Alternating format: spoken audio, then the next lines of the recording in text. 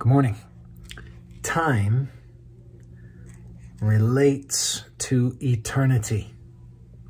Time is a momentary opportunity for eternal preparation. Listen to Galatians 6:7-10.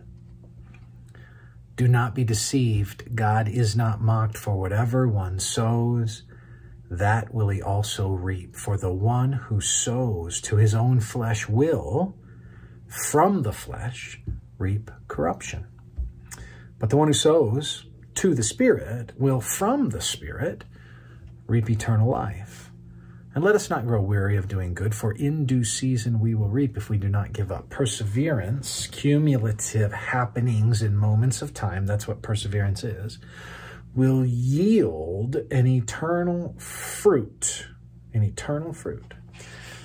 Listen to Ken Geyer in what is just one of the most beautiful books you'll ever read, called Shaped by the Cross. Love it.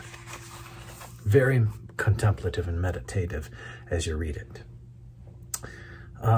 He says, God is using the circumstances of our lives, all the circumstances of our lives, that's an important statement, as tools.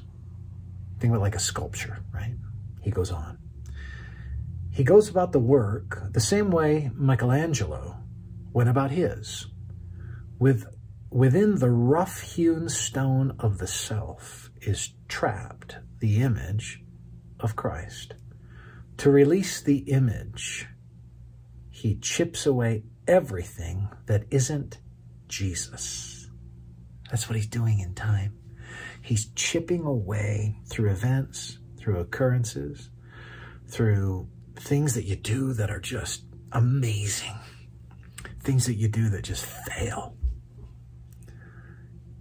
He's shaping you. Chiseling away things that aren't Jesus. But it's gorgeous. Just as the essence of sculpture is the loss of the stone, the essence of being conformed to the image of Christ is the loss of the self.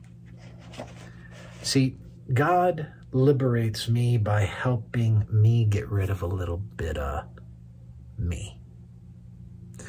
And he does that as he chisels and chisels and chisels in moments in time with the circumstances of time, as he is crafting and preparing something for eternity.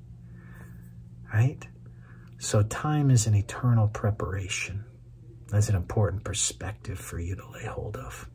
I hope you will. Take care.